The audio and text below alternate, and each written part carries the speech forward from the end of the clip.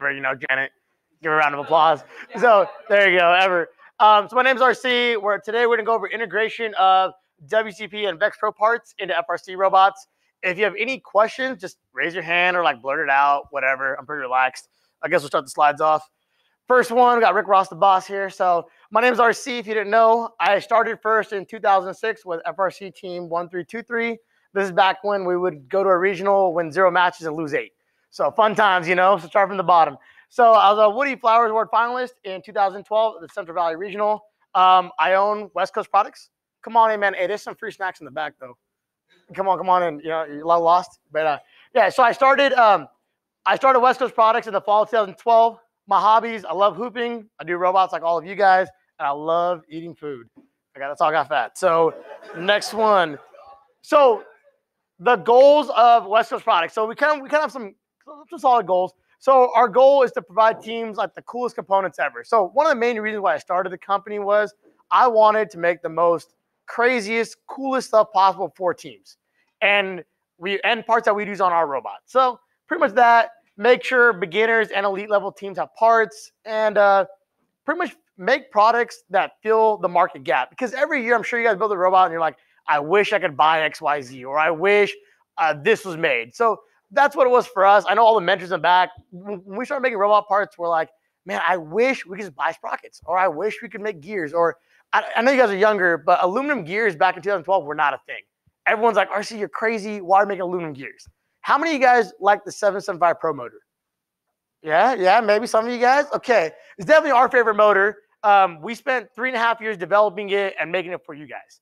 So I know we used it multiple years, and the guys in the back were like, why do we even make this? Nobody's gonna use it. And then now, you know, everybody uses it. So it's cool things, right? So what do we sell? So we sell pretty much everything that, you know, you can imagine. We sell belts, pulleys, gears, gearboxes, hardware, motors, sprockets and chain, wheels and hubs, framing, you name it, we try to sell it. And if you have cool ideas, please feel free to email me. I love selling cool stuff. So if you have any questions, concerns, let me know.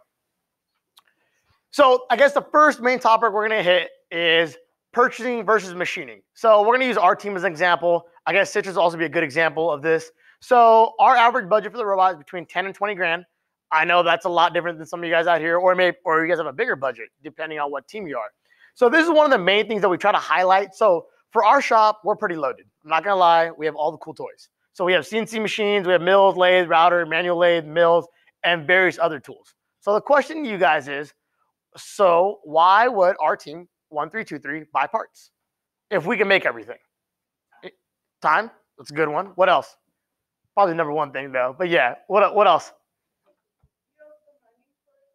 Yeah. Let's say this is our budget. Yeah. For sure. Yeah. So we definitely got the money. Let's say we got we fundraise about 100 grand a year. So like we fundraise, I make sure the kids work hard. We have the money. It's not a big deal. So if you have the money, why do we still buy parts? And we have the machines too. It's not like we don't have any machines, no money, whatever. So if we have all the items, why do we purchase parts beyond time? Time's a good reason why. But what else? Any takers? Nothing? Quiet. You sound like my kids, man. Quiet crowd. Anything? No, nothing? No one? What's up? You still got to buy material. So it's still cost of material, yeah. What's up, man? That's true too. There's some parts that are a pain in the butt to make that we don't do. Zach, what do you think? You don't think? Oh. Gary, anything? No comment? Damn, we got some Trumps in the back, man. All right. So it's time and integration. So this is something huge for teams that I feel like we missed out on for a long time, and so do teams. So the number one thing is it boils down to time and integration. So dude nailed it. Time is number one. So this is probably the most important resource you have. If you get your robot done early, what else can you do with it? You can practice, you can program, you can do whatever. I'm pretty sure, so this year, our complete robot was done by week 4. Everything you see on that machine out there this weekend was done by week 4. It was kind of cool because we don't get done week 4, week 5. Like, we just don't. It's not something that happens for us. So for us, it was a cool feeling because since we were done early, we can make more stuff, we can practice, and our kids need a lot of practice, sadly. So that's one that we hit on.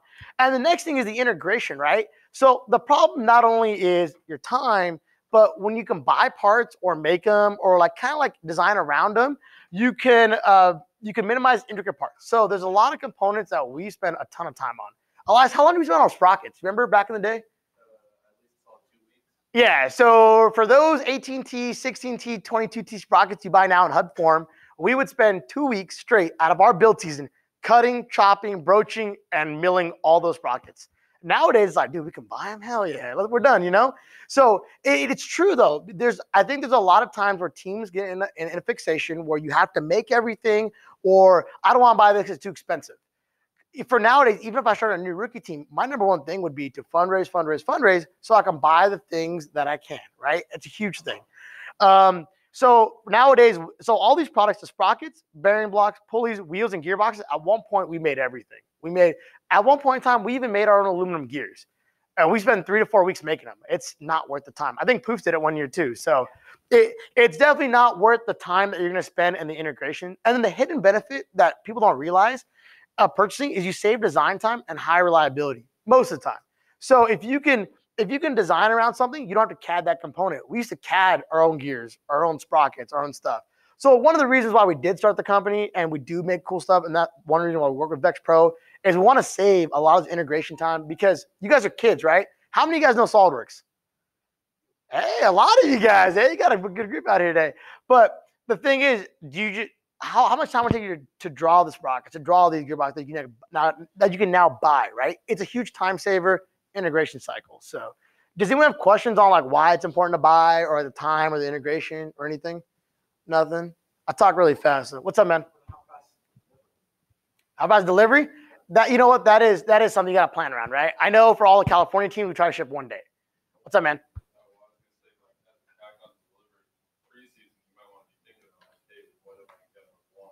Yeah. Right. Like if you know you're building, there's some safe things you can buy, right? Like wheels are pretty much a hard one, I assume, but you can buy aluminum tubing, probably 18T or 16 sprockets. You know you're going to go West Coast Drive or something. There's certain things you can buy that are motor controllers you can probably buy before the tariffs kick in, you know. So you can probably buy quite a few things. So the next question is, why would you want to use VEXpro parts and WCP parts over anybody else's? So for me, I think the big thing for me is compatibility across all of our products. We try to make products that just work. I love the Apple model. I know we bought a Markford printer. I know some of you other guys have some. But the reason why we love the printer is it just works. You know, you don't got to haggle with it. You don't got to mess with it. Parts get printed. Ease of use, lower cost, made by the pros. I know a lot of VEXpro parts are made by like top-notch people in FRC. So, and then what else? And then we use some of the top-level teams. I know this year for the Einstein teams, you got Citrus, you had us, and 254. We use a lot of the components built by it. So it's kind of one of the reasons. And then, so I guess we'll start with the first thing. One of the things that I see teams struggle with always is the chassis stuff.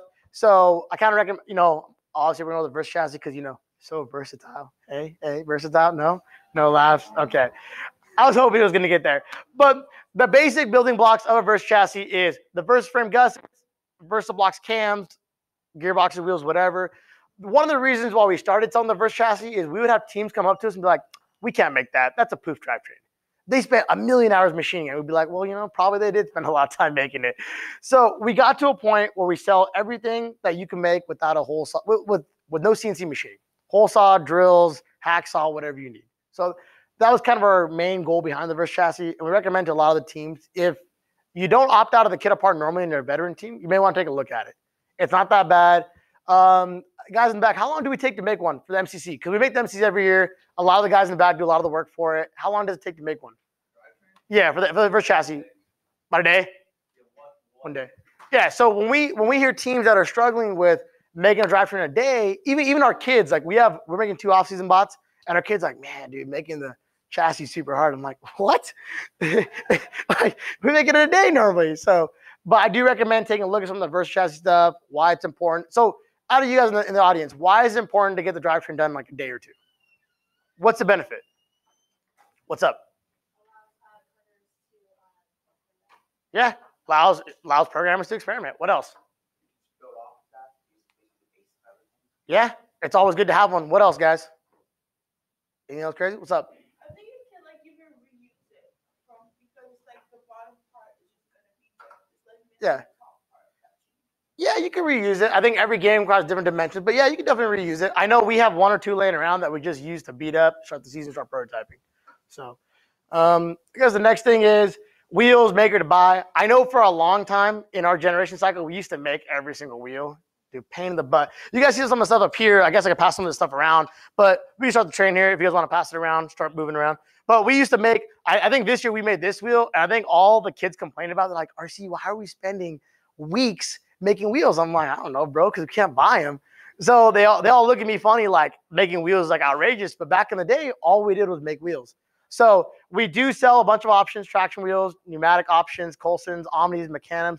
I wouldn't use Mechanums, but that's up to you guys. You guys, you pass it around and stuff.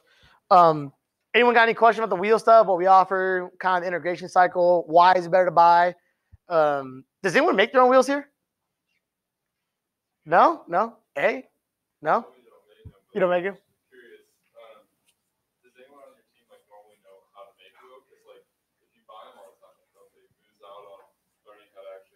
That is a very good question.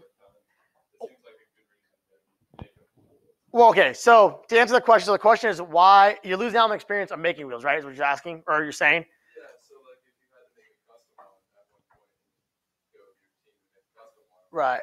Well, okay, so while we do machine a bunch of stuff, so we have all the machines to do it, and we have the knowledge to do so, and sometimes we'll make them, but the reason why we don't make them is because back to the main principle, time and integration. It just takes so much time. It takes us 2.5 weeks to make wheels. Too much for us. Time is money. Time should be money for all you guys too. Time is money, right? What's up, guys?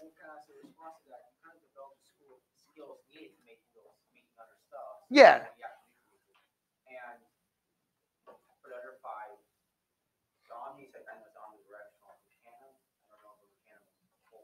Don't worry, you're not missing out.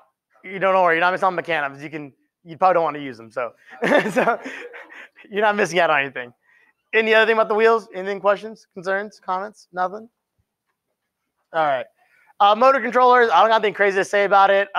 We use all the SRXs and Victor SPXs. I know for a long time, guys, I used to haggle Citrus, okay, Mike, about using SRXs, and they've recently started using them, and they're pretty much, and he says they're worth the money on the time. So a lot of teams come up to us and they'll email us like, why do we want to spend $80 on an SRX? If you think about it, when I first started a team, we used to buy Victor 884s or 83s for $120. And all they did was nothing special. They didn't do any current control. They did none of the cool features you see nowadays. So while speed control technology has gone down, the cool thing about these is you can put them in the CAN bus. You can daisy chain them. You can run the encoder on the Talon, which is a huge plus. I recommend doing it. And I don't know, just in general, cool stuff, man. I recommend using the controller, taking a look at them. Does anyone have a question about this motor controller line stuff? SRX is definitely the better one, but it costs more. It's like $80. But you can, if you, let's say you have a 3-sim drivetrain, right? Or say you have 6 sims total or 6 mini sims, you can run your first SRX as the encoder one, and you can run the SPXs in follower mode, and you can save like $100. So that's kind of a good thing. If you use SPXs, you can use them in follower, but they don't take any sensors unless it's the gyro, I believe. So they're kind of a weird buy. Yes. It's like if you don't know closed loop position control, you probably have to look it online. But basically, it allows you to go to like a certain set point, like a certain angle or a certain position. It's like it tells the motor where to go. Basically, that's what best way to describe it. Spartan board. I think we use Citrus's picture of today. But basically, another cool product that we sell. We just highlighted it because like our friends on 971 made it, and then Citrus is the only team that uses it, sadly. But it's a cool product to have out there.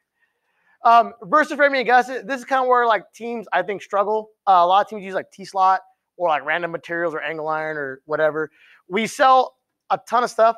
It's great for prototyping. One thing that we learned that we struggled with was everybody asked me like, hey guys, how'd you guys come up with a 1323 or poof intake? Yeah, poof intake. So however you came out. So we have one out here today. If you guys pass around, take a look at it. So we have this sucker out here today. So this is like the original intake that we had for the season. So everybody asked me, hey, RC, how'd you guys come up with this stuff? Or like, what do you guys use for prototyping? And the way we kind of explained about it is we use a lot of Versaframing for all of our prototypes. We use it on our robot too. Some parts make on the robot. We use different hole patterns, so we don't use Versaframing exactly, but we use the aluminum tubing. So the reason why Versaframing is good, it's great for prototyping, quick assembly, precision holes. Man, it sucks to make holes. I know we drill a ton, so it needs a lot of work. Various materials available. We have aluminum tube and we have polycarbonate tube, so for flexible stuff. And then we have various gussets for common applications, expandable system. And fun note, the Versa framing was based off our robots back in 2011. So we would have teams come up to me like, why do you have a ton of holes? Because when you have a ton of holes, you can move parts, you can try stuff out, you can be creative, right? So our goal is allow students to try different things out in the prototyping stage, in the final stage. So and there's been so many events we've gone to where we're like, dude, we need to slap some stuff off, but there's no holes in the robot. So the Versa framing is pretty flexible. It's a modular system. And why I recommend it more than T-slot? Because T-slot weighs more, bends easily, and doesn't stay in place. Our first robot in 2006, we would go out to champs, and every match we had a sledgehammer, just beat it back into place. Because they would go from this to like this, and then back to this, and then this. So we moved on from that. So a while back. Any questions about the Versa framing, gussets, any cool stuff? You can make your own stuff too. So subsystem gearboxes. Who doesn't use a Versa planetary? Is anyone that uses the Andymark equivalent? Oh, we're trying to change. I would change too. Change is good. Change is good. Change is good. So I think one of the stable products for VEXpro. I see a lot of teams that don't use Versa planetaries, and I'm like, oh, you should take a look at them. So cool thing with Versa planetaries, you can use a ratchet. You can use an encoder. You can use dual input. You can quick change your ratios. I know for all of our prototypes, we use Versa planetaries because we can go from like a 3-to-1 all the way to 100-to-1 in about a minute. If you're my kids, about an hour. But normally with anyone that knows what's going on, it's about a minute or two to switch out the ratios. I think the quick change of ratio is probably the best feature ever because I don't know about you guys, but we used to make stuff and then be like, crap, we need a 7-to-1 instead of a 5-to-1. And then we would spend all day remaking the parts. So I definitely recommend using Versa planetaries where you don't know the final speed. I know I talked to Mike on Citrus a multiple times, and he's like, yeah, my kids love Versa planetaries because we switched the roller speed like 30 million times and then decide on the same one after we changed them. So, but that's something that, fun times, right? So there's also a flipped option. There's multiple motors. And then we sell the new Versa planetary lights, which are available in plastic if you want to save weight. And I saw some teams this weekend using those. I was kind of impressed with them. Like, yeah, it's pretty cool. Any questions on these sets of stuff? Why they're useful, anything? Man, no questions today, huh? So my favorite products. I love the Versa rollers. I love the flexible stuff. So so even with our intake this year, so our goal was to touch it, own it this year for our team. The poof intake the goal was to touch it, own it aspect. And so there's two options that we sell that we kind of go over. So Versa rollers are the hot dog rollers, if you know them like that. So they're easy to make rollers. You can press on the end plug. You can drive with sprockets and pulleys. Pretty cool stuff. And then we sell a bunch of flexible stuff that just came out recently. And the reason why I recommend those, they're made of silicone rubber instead of the normal Buna N or the TPU stuff. So they don't rip. They're made with like some sticky stuff. So like our factory pretty much takes the roller and like injects it with like a sticky residue. So they're pretty dope. But the ones you have in front of you for stress relieving aren't sticky because, I don't know, they're an earlier batch. Can't sell them, So any questions on this stuff while we sell them? What's up, man? The hot dog rollers? You never seen the poof bot? Like, so last year, like on the hot dogs, you put the hot dog on the rollers, kind of spin. You know, fast food? This is all right. No, like if you go like a yeah, give it to him. You go to a gas station and your weenies. Yeah. They're rolling, they're spinning. Yes. Oh, that. Okay. Yeah. So, yeah, no worries. So we call them the hot dog rollers, right? It's a hot dog compatible. So if you want, put some weenies on it, So we obviously make a bunch of cool stuff. The reason the Versa rollers and flexibles are so important to me personally is we spend so much time with intake objects. I'm assuming you guys spend a lot of time trying to pick up these darn cubes, or not really cubes, they're like rectangles, I guess. But they're a pain in the butt to pick up this year. And they're kind of painful, right? So so what was the hardest part for you guys picking up game objects this year?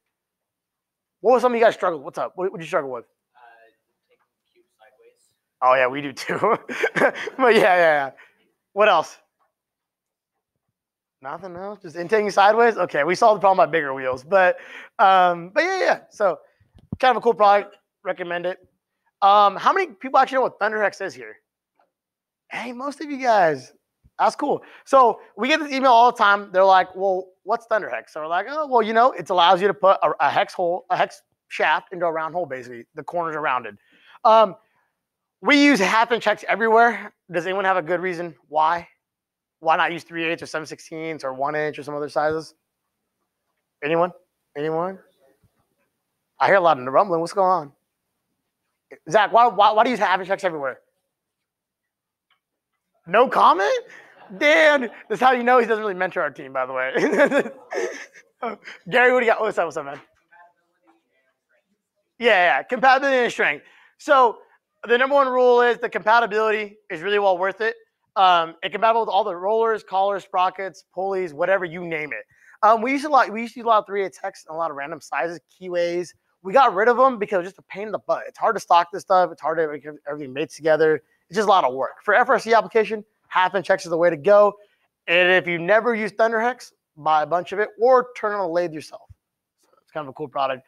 I really like it. I don't know how many times, how many nights before getting a 1/2 inch hex shaft into a 1/2 inch hex bearing, how painful that is. I know there's multiple times we've yelled at each other like, dude, can you get in the hole? No, I can't get in the hole. So there's been multiple times that happened. So, anyways, great tea. Hey, got Adam today. So another cool product that we're gonna highlight tonight is the Great Tea stuff. It's so great. So Adam, so dog. We'll be offering. I know Adam's been working on various solutions for the 2019 season. I know a lot of people are like have mixed reviews about Great Tea, but one of the reasons why Adam and even we were okay selling it was we wanted to make sure teams have a level playing field. We get emails all the time and teams like, dude, I don't even know what to buy. I don't know what a bearing is. You're like, really? I don't know what a bearing is. But fair question, right? You got to start from somewhere. So we offer a lot of solutions like the roller claw and the elevator. It's not designed to be like the end all be all. But if you have no idea what you're doing or need some help, definitely a good place to go look. And you don't have to purchase it. We have all the CAD files online. I know next year we're looking like turret shooters, some hood stuff. I don't know what the game object is, but it'll be fun next year. So at the minimum, look at the CAD. The goal is not bolt on, and then it needs some customization. So, that's it for me actually today.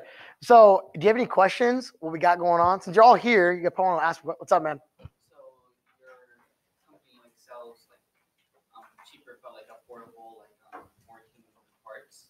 Yeah. So basically, we sell. We're one of the biggest FRC suppliers. So we sell everything from. I guess we could do website stuff. Website stuff. Yeah, this is website stuff. Yeah. So I guess the new URL will be this.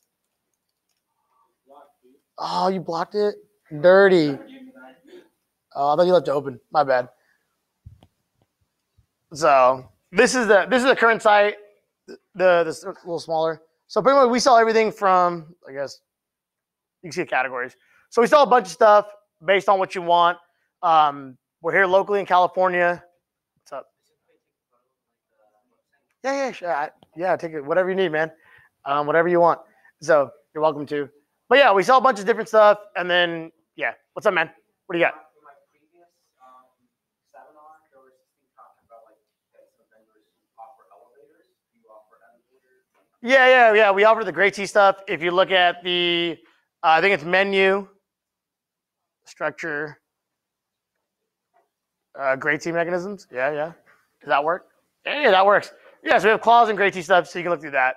So, what's up, man? What's like a good way to teach newer team members like how to like look at all these parts, like especially with the gearboxes, how to like put new gearboxes and that kind of stuff. Okay, so we don't have tutorials for everything, or not a whole lot of tutorials, but I guess the way to look at it, I know there's the compassalliance.org, right? Is that what it is? Yeah, compassalliance.org.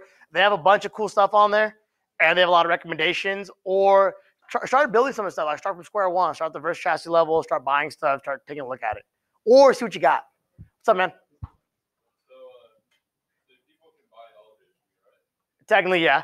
So, like, if I'm a team that's struggling, Yeah. do you have tutorials to help people build elevators, or do you?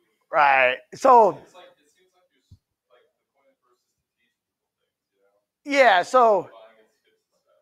Okay, so we get that a lot. So we get a lot of customers are like, hey, what's the point? Why do you just buy everything and skip a step? So the problem is we use the off season. So our team uses the off season a lot to purchase, machine, buy, whatever. We do various different things.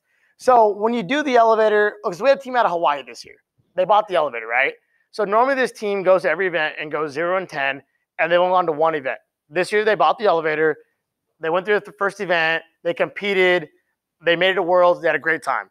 So they said while they did not learn how to machine the elevator, they helped them on other aspects. They could build the robot. They could compete. They actually drive around, do meaningful tasks. Their alliance members weren't rude to them because they could actually do stuff. So it taught other things beyond the machining. So while it did not help in the case of like machining, it allowed them to do everything else in the program well, right? So a company doesn't make money because, or if I look at FRC, I look at each individual team as a business. So you got to decide whether you have the ability to do that. There's a lot of business that don't make anything, that all they do is buy stuff. There's a lot of business that make everything but don't buy anything. So there's a trade-off in everything. While I agree that on our team, we build half the robot probably and buy the other half. So that's where we're at with us. So What food types of facilities and they machine? How do you machine your parts? on our team, so our teams, we're pretty unique. So the school loves us. We get a ton of money every year. We make a lot of our stuff. So we have CNC mills, routers, lathes, manual mills. So if you were an intro team buying new stuff, I would only buy a router and a lathe and buy the rest or whatever. But most of our parts are machined. All of our tubing is machined. I think all the guys in the back agree. Our parts are, tubing is machined. Most stuff is bought. I don't know. I don't know how to answer that question. Like you look at the intake right here, we machined only the blue items on this intake and everything else was bought. And the shafting was slightly machined. So what's up, man? You guys do sell mag encoders, right? Okay, so new product. We will not be selling. So we don't sell mag encoder, but we're gonna sell a new encoder called the Mag Mini. It's 3/4 diameter. It allows absolute and incremental output, and it'll come in a hex encoder form, a ball bearing version, and the encoder itself. So that's kind of a new product that we'll have this year. So for teams that struggle with encoders, you can put an encoder over any half inch shaft. So we'll have that out this year. What's up? What about find the CAD files for the gray T? You just click the gray T and then you go to the bottom. So if you click the gray T, you can go to the bottom and then click tech specs. And then if you go to the bottom, you'll see some recommended configurations and elevator model. So, and you can build your own stuff. You don't have to like buy, like I'm not trying to push everything to be bought from us, but you can do your own things. But it's a good resource beyond bending the wheel. All the stuff that we've made over time that we sell is stuff that we used. So it's kind of our game plan. What's up? You said mentioned something about CAD files available. Yeah. At least for the elevator. Yeah. How much of your stuff has CAD files? Mostly everything. I think the only thing that doesn't have CAD files, maybe like the hand tools. But we try to do a CAD file for every single component, ideally. That's our goal, right? Our goal is for people to do what they want, right? What's up, man? Can you download the CAD files without buying products? Yeah. Yeah, so all the files are available to like download. You don't have to buy anything. So even if you didn't want to like, even if you didn't for some reason like us, which I hope you do, you could download every single model possible. So, and I know there's a couple items that we print, like we don't buy some of the pulleys sometimes, and we'll print them out later. So, what's up? Any other questions? You guys are all here today, so what do you guys got? Anything funny? Nothing. What's up? What are your secret plans for the turret shooter? A turret shooter? Nothing. It's like basically like we'll have like I think we're gonna work with Adam on it, but we'll have like a turret shooter for this season. It's gonna be like a large plate, some custom bearings, and then like design for the object. So whatever it is. No. Even if I did, I couldn't say anything. So no water. I wish. So. When I get your help later on, like you always say it's unsupported file type, and it's hard to download the CAD file. You gotta have SolidWorks or some CAD program like Onshape. You can definitely bug one of my kids or something later on. If you come by our pit, you can bug one of the kids. So what else we got? I'm not have you for an hour, but I think we're 30 minutes, like 20 minutes left.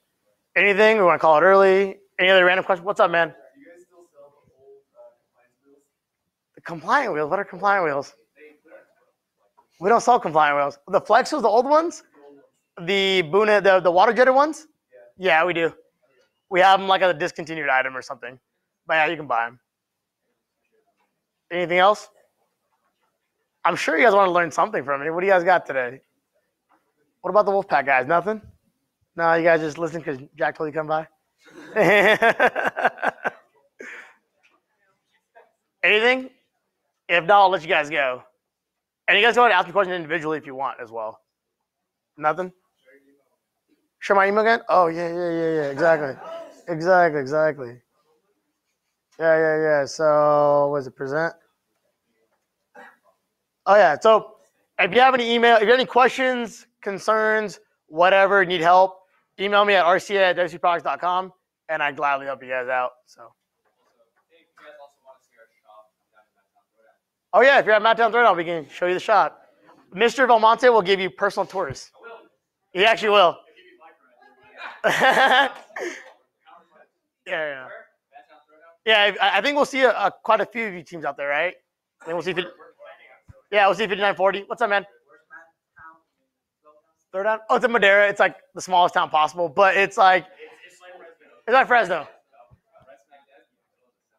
Yeah. So, anything? Nothing else, guys? Otherwise, you guys are good to go. Hey, what's up? Thanks. See you guys. Have a good one. Future products? We'll have the Swerve this year. We'll have some flip gearbox stuff.